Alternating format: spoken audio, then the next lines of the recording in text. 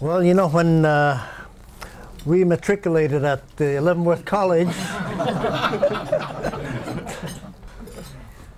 they put you in quarantine for about a month. And then after we were out in the general population, they had a sports day about 2 or 3 months after we were there.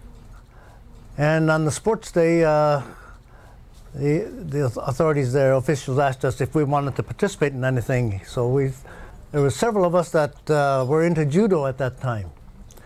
So we said, well, we can put on a judo exhibition. They didn't have any regular judo jackets, but they were able to provide us with some super strong inmate jackets, you know, kind of used in the kitchen and everything. So we used that, and we put on quite an exhibition. We had some of the smaller guys throw us bigger guys around, you know, and everything. And really it made a big hit with other inmates there. One of the inmates there was a professional wrestler, and he challenged Horino to a wrestling match one time, a little after that.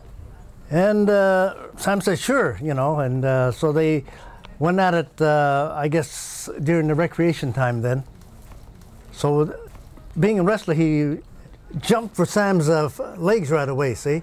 And Sam just let him get his leg, and as he came towards Sam, why, Sam got a chokehold on him and just choked him out. And that ended real quick. They were very good to us. They treated us well, and not only that, but the officials there were very considerate of us. They knew our story, why we were there, and they treated us with a lot of respect.